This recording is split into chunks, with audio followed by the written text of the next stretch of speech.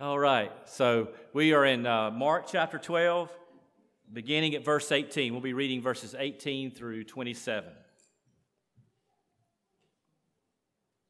And Sadducees came to him who say that there is no resurrection. And they asked him a question, saying, Teacher, Moses wrote for us that if a man's brother dies and leaves a wife, but leaves no children, the man must take the widow and raise up offspring for his brother. There were 7 brothers. The first took a wife, and when he died, left no offspring. And the second took her and died, leaving no offspring. And the third likewise. And the 7 left no offspring. Last of all, the woman also died. In the resurrection, when they rise again, whose wife will she be? For the 7 had her as wife. Jesus said to them, Is this not the reason you are wrong? Because you know neither the Scriptures nor the power of God. For when they rise from the dead, they neither marry nor are given in marriage, but are like angels in heaven. And as for the dead being raised, have you not read in the book of Moses, in the passage about the bush, how God spoke to him, saying, I am the God of Abraham, and the God of Isaac, and the God of Jacob. He is not God of the dead, but of the living. You are quite wrong. May God bless the reading of his word. Let's pray. Father, just give us grace to be able to understand this passage, to be able to believe and obey it, to live it out. So bless us now, Father. Give everyone attentive hearts to your word. And we pray this in Christ's name. Amen.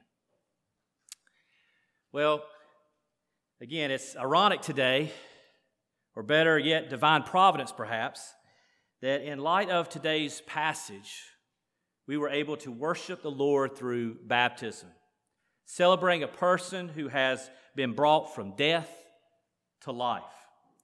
As we spoke of earlier, that is why the Lord commanded us to baptize, to immerse someone underwater and then raise them back up. It is a picture of someone who has gone from death to life through the saving work of Jesus Christ. The Scriptures teach that we were all once dead in our sin, which left us unable to know God or to love and submit to Him. But for all who put their trust in Jesus Christ as their Savior, the Bible teaches that a transformation takes place. We are given new life through the power of God's Spirit. And this new life is both spiritual and physical. It is certainly spiritual, but also physical. It is spiritual in that our hearts and souls are changed so that we love God and we believe in Him. But as we all know, as we age, we are slowly dying. But in Christ, we are promised that though we die, yet we will live. That there is an afterlife, and not just a spiritual afterlife like a bunch of ghosts kind of floating around. There is going to be a real physical resurrection from the dead, where our bodies will be transformed into eternal physical bodies that never grow old or sick or die. In other words, the gospel is a message of not only salvation but restoration, wrongs being made right, real healing taking place, real living. But it may surprise you to find that in the heart of Judaism, during the time of Christ, there were those who did not believe in an afterlife or resurrection. They did not believe in rewards or punishments beyond this life. They didn't believe in angels or demons. And most surprisingly of all, they were made up of the high priestly families. The high priest of Israel was the one who was supposed to be the spiritual leader of Israel, the mediator between Israel and God, the only one who was allowed by God to enter into the Holy of Holies in the temple once a year to offer the blood sacrifice for the sins of the people. And the priestly families, that the high priest was chosen from made up this group called the Sadducees. Now, part of the reason for their narrow views is that they only accepted the first 5 books of the Bible: Genesis, Exodus, Leviticus, Numbers, and Deuteronomy. And their claim was that an afterlife, a resurrection from the dead, was not taught in those first 5 books. And it's true that our main proof text for the resurrection in the Old Testament, from the Old Testament, come outside those books. If we want to defend the resurrection from the dead from the Old Testament, there are other texts that we usually point to and not in the Pentateuch. Now, the other major political religious party of this day, of course, was the Pharisees. In Judaism, that was the Pharisees. And they believed the rest of the Old Testament was Scripture. Joshua all the way through Malachi, like we do. And so consequently, they believed in the resurrection along with the majority of Jews and, of course, Jesus, but not the Sadducees. But what the Sadducees and the Pharisees had in common is that they wanted to get rid of Jesus. And so after watching the others fail miserably, they thought they would try their hand at it. And so they come to Jesus with a parable of sorts, with a question. And we find it, again, as we read a moment ago, in verses 19 through 23. In verse 19, they say, "Teacher, Moses wrote for us that if a man's brother dies and leaves a wife but leaves no child, the man must take the widow and raise up offspring for his brother." So what they are referring to there is what is called the Levirate law from Deuteronomy chapter 5, verses 5 and 6. It may be difficult for us to fully understand in our day what's going on here, but in a patriarchal society, which Israel was, this law would have done a couple of things. First, it would have protected the widow and assured that she is provided for after the loss of her husband. But it also preserved the family inheritance. What was so important in God's covenant with Israel was his inclusion of everyone in an inheritance of land. Because in Israel, the kingdom of God was physical, the possession of land said that you belong to the people of God. That was the evidence that you were a part of the people of God, is you had an inheritance of land in that country. You and your family were assured that land forever. Even if you sold it, you fell on hard times and you sold it because of poverty, you were supposed to get it back. According to law, you were to receive that land back at the year of Jubilee, which came every 50 years. And so the Levirate law provided a way for the widow to have a child for her deceased husband by his nearest kin, to preserve the deceased husband's inheritance. The equivalent, of course, for Christians is our eternal inheritance. Our eternal inheritance that we have been guaranteed in Christ, that cannot be taken away from us, which is actually very ironic that the Sadducees would use the Levirate law here in rejection of the resurrection, but we'll get more into that later on. So in verses 20 through 22, they lay out this scenario where there were 7 brothers. The first marries but dies without ever having a child. So then the second brother takes the widow as his wife, and he dies without having any children as well. And then it goes with all 7 brothers. Then finally the woman dies. And in verse 23, the Sadducees think they have their question to stump Jesus and make him look bad in front of everyone and take some of the shine off of him and perhaps even gain a little more support for their view, since it was ultimately in the minority among the Jews. And so they ask, in the resurrection, when they rise again, whose wife will she be? For the 7 had her as a wife. So it sounds like a great riddle to trap Jesus in, as long as you are assuming certain things about the resurrection, mainly that earthly marriages carried over into the resurrection, which most Jews at that time did believe. If that's the case, then this was a really good argument and would stump most Jews. And so Jesus begins to answer them in verse 24. And he begins with this. Is this not the reason you are wrong? Because you know neither the Scriptures nor the power of God. In other words, the Sadducees don't believe in the resurrection because they don't know Scripture or the power of God. They only ask such a question because they think they're smarter than they really are. Then in verse 25, Jesus gives some practical explanation of what the resurrection will be like. We'll come back to that later on. And then verse 26, he goes a step further and gives a defense of the resurrection and says, and as for the dead being raised, have you not read in the book of Moses, in the passage about the bush, how God spoke to him saying, I am the God of Abraham and the God of Isaac and the God of Jacob. He is not God of the dead, but of the living. And there, folks, in that last sentence, I think lies the key to this passage. He is not God of the dead, but of the living. If you remember back in chapter 11, what has been the theme there? It has been fruit. Fruit has been the theme since chapter 11 through chapter 12. On Jesus' way to the temple, if you remember, he curses the fig tree because it produced no fruit as a picture of what was coming next, because then he cleanses the temple because the worshipers there were not genuine in producing the fruit of true worship. Then we come to chapter 12 and he tells the parable of the tenants who did not give fruit to the landowner when he sent his servant to collect. Even last week, Jesus says, give to Caesar what is Caesar's and to God what is God's. We are God's. We belong to him.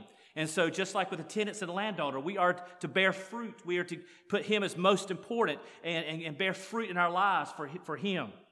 And now we come to this passage on the resurrection. But there's a deeper issue here than just life after the grave. And it's this. Is there life in the hearts of the Sadducees? Is there life in the hearts of the Sadducees? Without life, there will be no fruit. God is the God of the living, yes, but that resurrected life begins in this life. And it's those who possess it in this life that then experience in the afterlife. And that's the issue here, folks. The Sadducees don't believe in the afterlife because they have no real spiritual life in them. And so in his response to the Sadducees, Jesus points out two reasons why the Sadducees demonstrate no spiritual life, why they demonstrate unbelief. They don't know the Scriptures or the power of God. And I think we can use that, folks, to say, in looking at our own lives, if we have the new life of Jesus Christ in us, we will know the Scriptures and the power of God. And so those are our 2 points here this morning. If the new life of Christ dwells within us, we will know this by knowing the Scriptures and the power of God. And so I want to unpack that for us here in the time we have left. So we begin with knowing the Scriptures. As Jesus mentioned as just mentioned, after Jesus rebukes the Sadducees in verse 24, he answers their challenge with 2 statements. The first is in verse 25, where he says, For when they rise from the dead, they neither marry nor are given in marriage, but are like angels in heaven. So, in a very practical, straightforward way, he answers the question of the Sadducees. There's not going to be marriage in the resurrection. So their question is actually not a real concern. Now we'll look more at verse 25 in our second point, but verse 26, Jesus turns to the real issue. Marriage isn't the real issue, it's the resurrection. And so then Jesus gives that amazing defense of the resurrection, again in a very succinct way like we saw last week. It's really a mic drop for the Jewish people. In Luke's gospel, actually, some of the scribes who were actually very much against Jesus, they even say after he says this, Teacher, you have spoken well. They give him credit for his argument here. But what exactly did Jesus say in verse 26? Well, the first thing to point out is that he used the very scriptures that the Sadducees claimed. There were a number of other passages that he could have gone to in the Old Testament to defend the resurrection. He could have used, for instance, Isaiah 26, verse 19, which says, "Your dead shall live, their bodies shall rise. You who dwell in the dust, awake and sing for joy, for your dew is a dew of light, and the earth will give birth to the dead." Or there's Daniel 12, verse 2, where it says, "And many of those who sleep in the dust of the earth shall awake, some to everlasting life, and some to shame and everlasting contempt." So that verse actually shows us that even non-Christians will rise from the dead, but only to suffer in judgment for eternity. Then there's, of course, Psalm 16, which we read earlier as well. Yet Jesus uses none of these, okay? Instead, Jesus goes to Exodus 3. He goes to Exodus 3. Interesting thing I'd like to point out is that in Jesus' day, the Bible didn't have chapters and verses.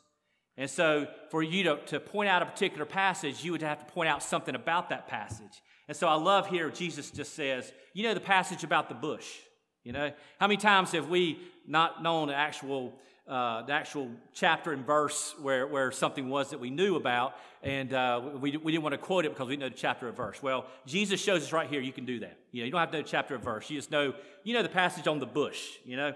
You can just refer to it that way. So, and what he points out is how God says, "I am the God of Abraham, the God of Isaac, and the God of Jacob." And then he says he is not the God of the dead, but of the living. Now, you might argue at this point, you say, "Oh, okay, I get what Jesus is doing here." Jesus is saying God is talking here in the present tense in Exodus 3. He says, "I am." So he's saying, "I am the God of Abraham, Isaac, and Jacob." And so, they're supposed to be already dead at this point. So if he is speaking in the present tense, that means they must still be alive. But actually, that's not it. That's not. I mean, it's implied, but that's not actually what the text in its original language says. Instead, the weight of this statement is in the fact that he says he is the God of Abraham, Isaac, and Jacob. That is where the weight of this statement is. That is about more than just saying he is the creator of Abraham, Isaac, and Jacob. It is referring here to his covenant relationship with Abraham, Isaac, and Jacob. As the first commandment in the 10 Commandments says, "You shall have no other gods before me." He was Abraham and Isaac and Jacob's God. He had a personal relationship with them. Jesus is referring to the fact that God made promises to Abraham, Isaac, and Jacob, and he demonstrated throughout their lives his faithfulness in keeping those promises. And those promises, particularly in Genesis 17, were referred to as everlasting promises. And so Jesus uses this Exodus 3 passage to defend the resurrection to defend the resurrection and in a very simple way, but not an obvious way. There's nothing said about the resurrection here. But what is said is understood that God made an everlasting promise to Abraham, Isaac, and Jacob. And so the question is, why would it end at their death? If God made an everlasting covenant with Abraham, Isaac, and Jacob, why would it end at their death? I mean, like God would say, "It's been nice knowing you, okay? I've been good to you. It's been nice while it lasted, and that's it." That would seem to make the promises of this infinite, limitless God actually very, very finite and limited. It would diminish him to say that, no, his promises only last during this lifetime, and after that, it's over. No, when we enter into a covenant relationship with God, it is with the understanding that he is the one who can do all things and will do all things for those who he has entered into that covenant with. He will provide for us. And if it's not just in this life, if certain things aren't provided in this life, well, they must be then in the afterlife. God is faithful. But beyond just the covenant faithfulness of God, there's so much more in the Pentateuch that shouts, folks, life, or death to life in the Pentateuch. For instance, if you go back to Genesis 1, God made life out of nothing. The earth was dark and formless and void, and God spoke and life happened. Death or nothingness turned to life. But then sin entered the world, and with that, death in chapters 3 through 6, which led to the flood and the death of all living creatures on the land. And what came next? Resurrection. The flood waters came down, and life came forth. And then God called Abraham and promised a nation would come from him and his wife Sarah. But both were old. Sarah's womb was dead. She had already passed menopause. Yet God brought forth life from her. Then the Lord called Abraham to sacrifice his son Isaac.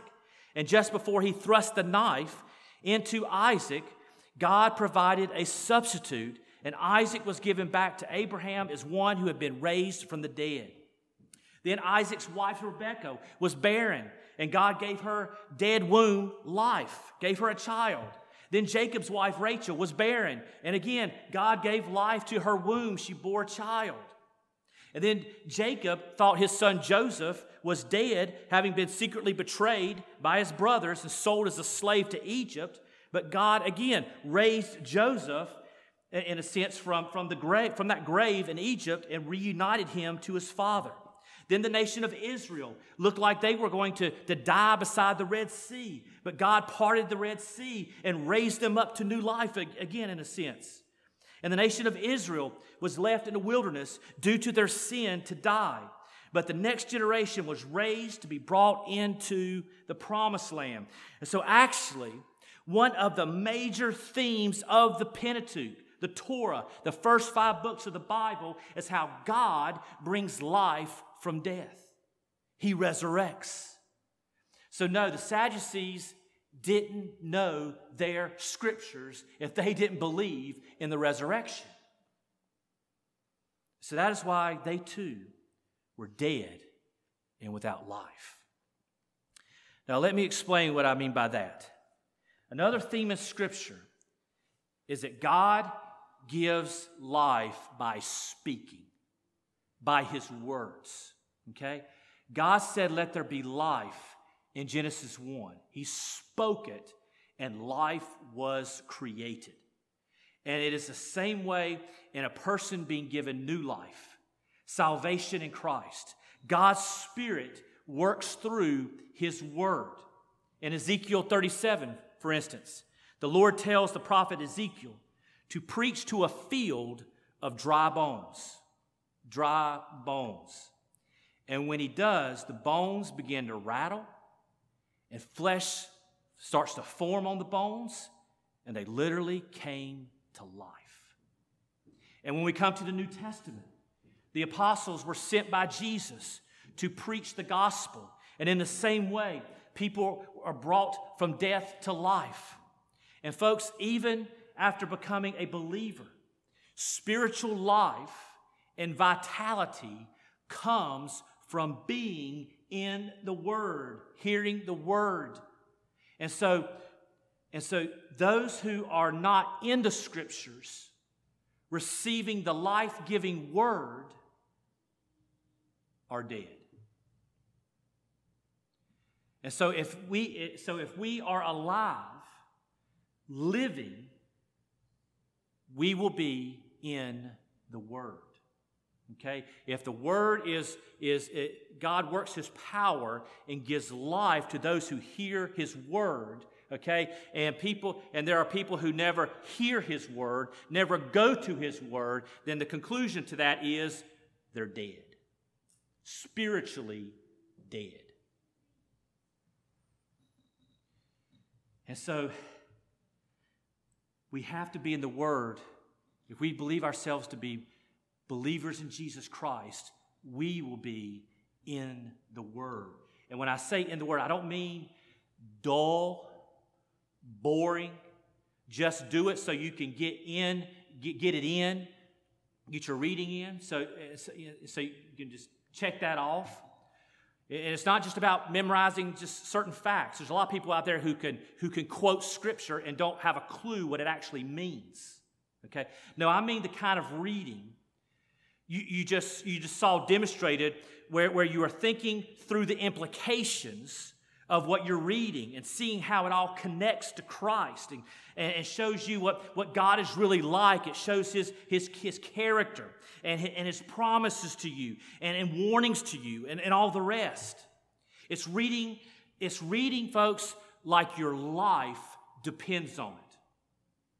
When's the last time you read the Bible as if your life depends on understanding what the Bible says?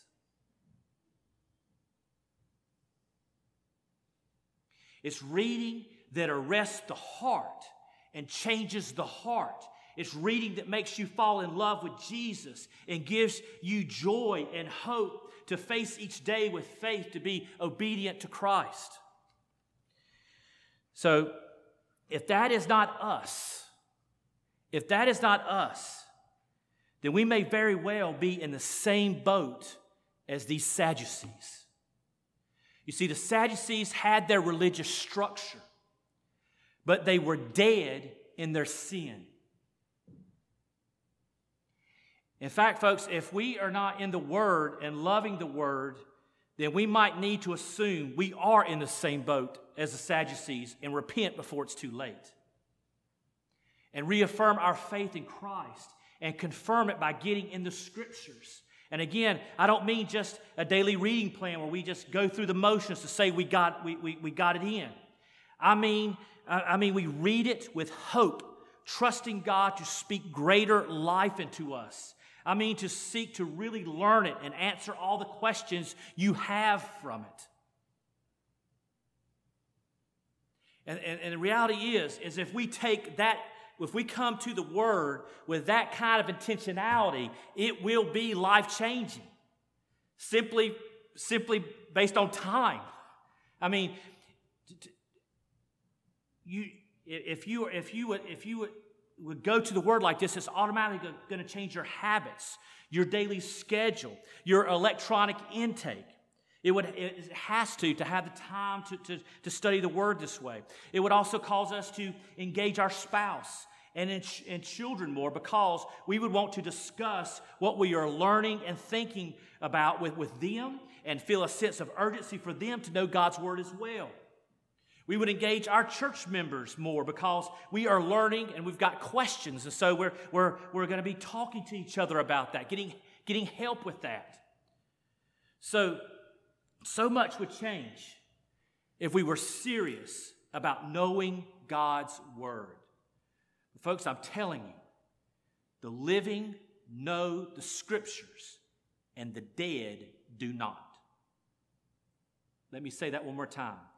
The living, those who have the new life given by Jesus Christ, the living know the Scriptures, the dead do not. That then brings us to our second point. The living know the power of God. Now, going back down to verse 25, we skipped it, going back there now. Jesus says to the Sadducees, "For when they rise from the dead, they neither marry nor are given in marriage, but are like angels in heaven." So what Jesus explains in response to the Sadducees' parable about the woman and the 7 brothers is that there is no more marriage in the resurrection. So their question is irrelevant. He says there that will be like angels. To be like angels can refer to a number of things. We see that Luke, the Gospel of Luke, he covers that more, but Mark doesn't. So I think the comparison is mainly to say here, for Mark's purposes, is to say that like angels, we won't marry either. Angels don't marry, we won't marry in heaven. So in the resurrection. Now I know for many of us, this is hard to hear, especially for us who have weathered the storms of life together with our spouse and have grown closer through it, so that we can't imagine life without each other. And for those who have lost their spouse in death, you take comfort perhaps in the thought that you will see them again. And I believe the Scriptures teach that we will see our our believing loved ones, those who are with the Lord. We will see them again. But it appears from these words that our relationship with our spouse will not quite be the same. And of course, this makes sense when thinking about what Paul tells us in Ephesians 5, that as wonderful as marriage is between two people, it was designed first and foremost to be a picture of the relationship between Christ and the church. And Revelation 21 tells us that in the resurrection, Christ will dwell with his bride, the church, forever. So the earthly marriage that we experience here on earth is essentially replaced by a heavenly marriage, a marriage between Christ and his people where he dwells with us. So in other words, we are going to be in a whole, utterly different and better existence. But the question that we really need to deal with here is, why did the Sadducees think that this problem they manufactured was a detriment to the whole idea of a resurrection? Because they did not know the power of God. Because they didn't know the Scriptures, and not only the plans and purposes of God, but his character and faithfulness. They did not know his power as revealed in Scripture. You see, folks, like us, like we can be, they were conditioned by this world and their own sin to believe this was all there was, that this life here was all there really was. Without the Scriptures, they could not see the possibilities of what God can do. They were thinking if it's like this here, then it must be like this in the resurrection if it were true. But the question is, why? Why is that the case? How did they know that? How did they come up with that idea or get that assumption about God or anything? Do we just think we're that smart? Why couldn't God do something that was utterly different and superior to anything we've ever known? Is that impossible for God? Not according to the Scriptures. When we read the Scriptures, we see that we live in a fallen world waiting to be redeemed and restored to God's original purpose. This world doesn't work right because it has been broken by sin. But what we see time and time again in Scripture is that God works his power to deliver his people. For those who know Christ, who have been given new life in him, we know that power from God. We know he can do all things. And if there's something we don't understand, but we know God has promised it, then we simply trust it in God's hands, knowing the power of God. For instance, I don't understand how God is going to resurrect dead bodies that have long ago turned to ashes and gotten remixed into the whole ecosystem again. But should that cause us to doubt it? No, not when we know the power of God. So, do you believe this? Do you believe this? Well, if you don't, you should. Certainly because of the urgency. The Bible says that we have all sinned against God and deserve his judgment.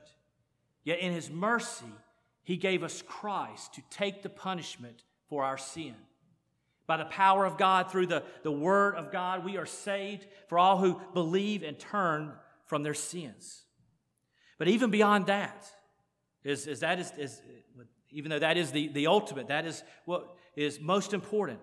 The gospel gives us, when we are saved, the gospel gives us a hope and peace like no other. We are assured, as Abraham, Isaac, and Jacob were assured, that God's promises to us are everlasting. We can rest in the promise that if he saves us by grace, meaning we do nothing to earn it, given to us up front as a gift, then we can never lose it. And there is no other joy than the presence of God there's no other joy like the presence of God that we are promised that we will enjoy forever. And so if this is attractive to you, what God's Word teaches us here, the gospel, then we will be at the doors afterwards to talk to you more about that, about becoming a believer in Jesus Christ. But church, I want to close with this. Do we know the power of God? Do we know the power of God? Again, I am challenged by the negative example of the Sadducees here. I think we look too much, or we can look too much like them. They had their religious structures that they depended on and their own abilities to manipulate events, as we see in their plot against Jesus. In the same way, we have our religious structures, our church government, our theology, our doctrine, our order of service.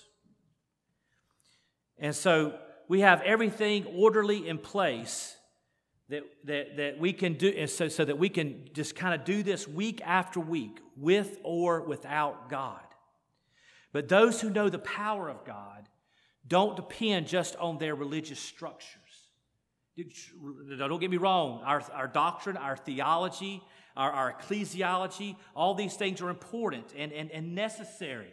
Okay, but for those who truly have the life-giving Spirit living in them, they don't just depend on those religious structures. They depend on the power of God to work in us and through us for His glory and our good.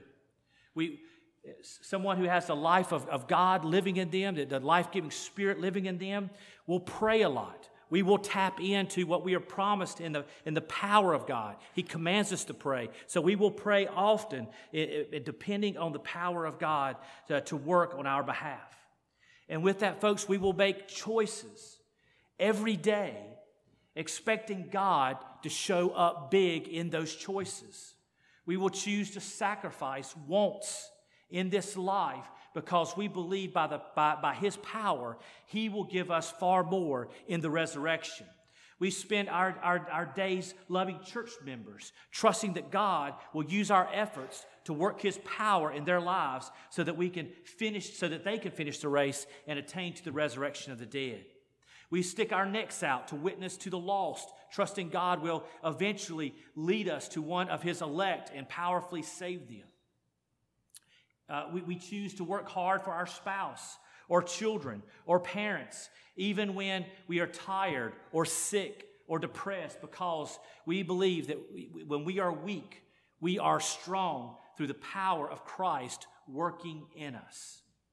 We trust that He can use even our feeble attempts to bring about great things.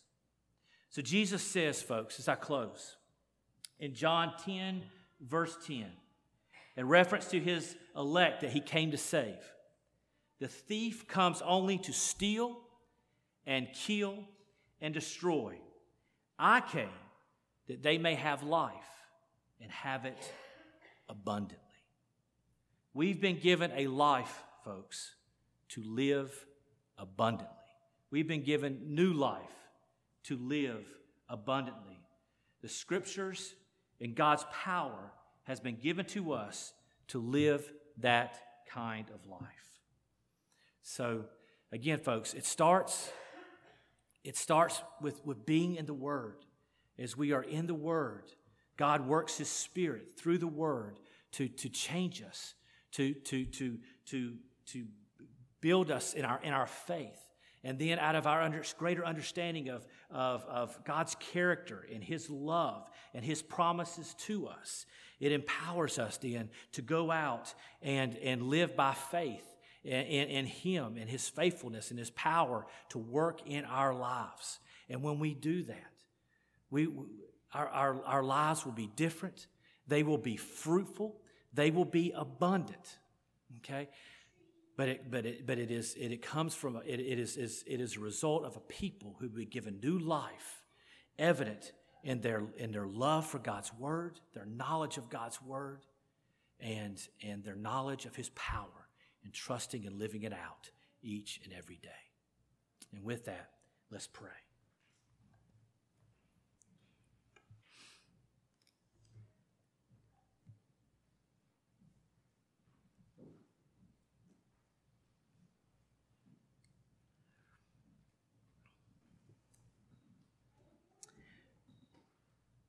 Father, thank you for